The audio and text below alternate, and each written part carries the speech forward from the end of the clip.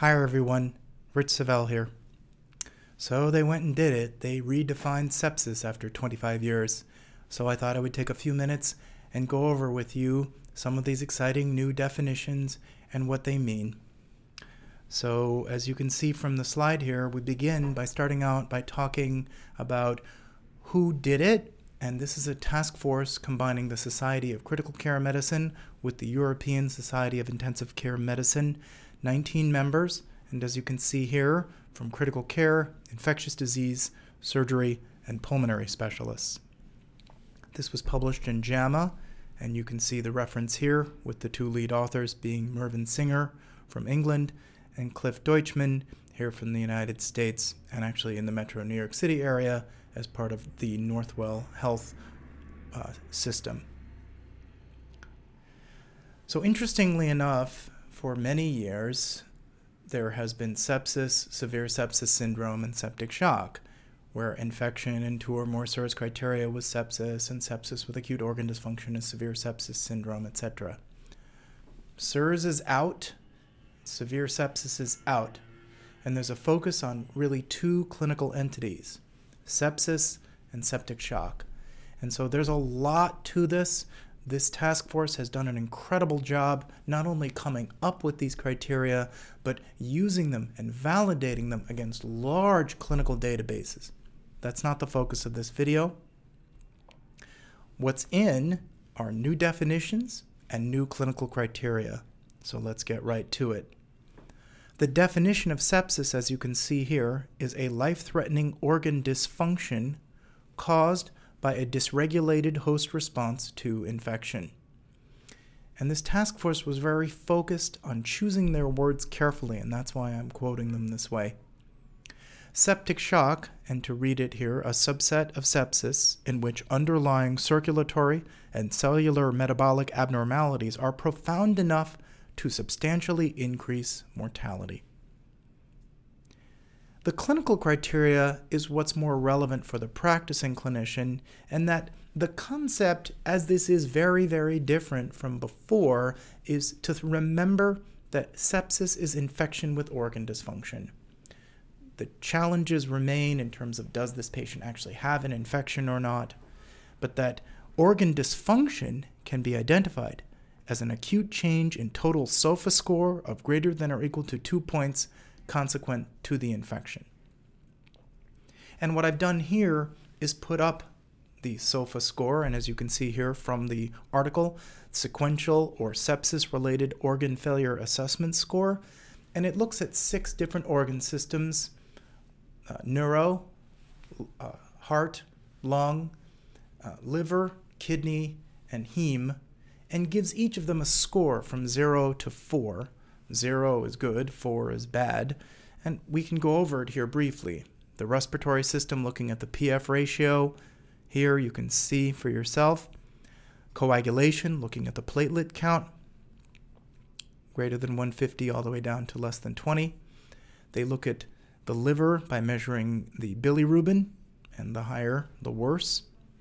Cardiovascular is interesting and mildly controversial because you can see here that the scoring system is based on whether or not you are on various inotropes or pressors, and many of us in critical care use these drugs less frequently, regardless, and what was brought up numerous times at the SCCM meeting was that regardless of the limitations of the SOFA score, it was validated against large clinical databases and really seemed to hold up quite well in terms of predicting mortality, and that's what the real focus is.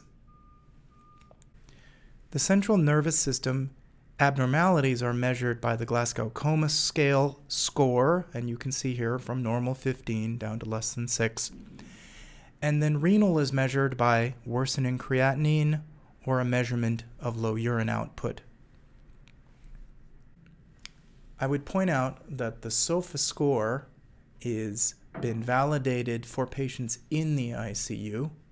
And the recommendations from the society are to consider that a patient is coming in with a SOFA score of 0, although this may not always be the case.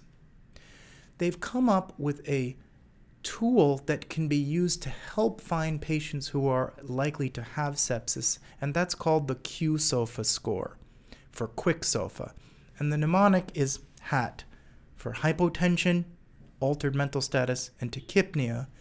And if you have 2 or more of these, your patient is at high risk for sepsis and should undergo a more formal evaluation. I want to talk about the clinical criteria of septic shock, and that's a little bit more straightforward. The patient has sepsis, as we've described previously. Vasopressors required to maintain a mean arterial pressure of greater than or equal to 65 millimeters of mercury, despite adequate fluid resuscitation, and a serum lactate greater than 2. And you need all 3.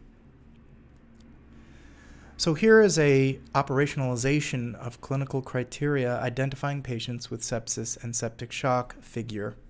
So they begin by saying a patient with suspected infection, to do a Q-SOFA, and if you've got 2 or more points on there, then assess for evidence of organ dysfunction using a formal SOFA score. And if that's greater than or equal to 2, your patient meets criteria for sepsis. And then, if your patient also, despite adequate fluid resuscitation, is on vasopressors to keep the mean arterial pressure greater than or equal to 65 millimeters of mercury and has a serum lactate level greater than 2 millimoles per liter, your patient has septic shock.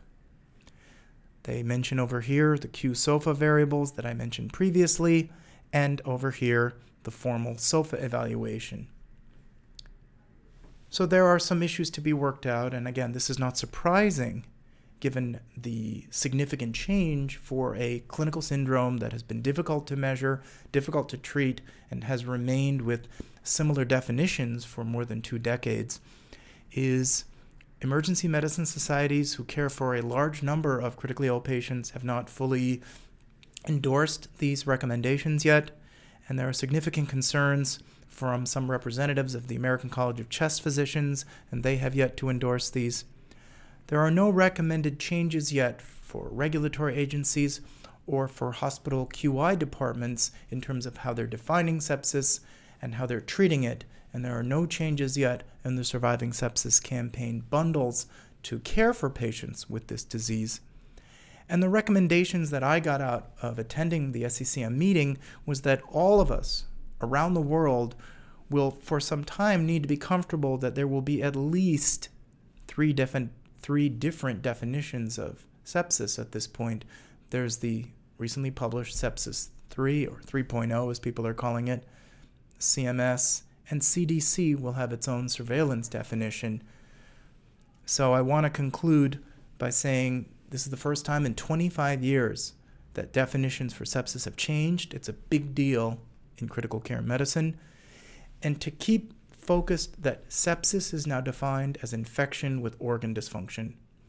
To focus in on being comfortable with measuring the Q-SOFA and a formal SOFA score, and that septic shock is now defined as sepsis, being on pressors despite adequate volume resuscitation, and having an elevated lactate. I want to thank you for taking the time to watch this video, and again, as was mentioned by the members of this working group, they believe that feedback will be important for them, and there should be, this is as per them, there should be changes over time. There's an excellent website, jamasepsis.com, that has lots of important links and other videos to help learn more about these exciting changes. Thanks again for watching.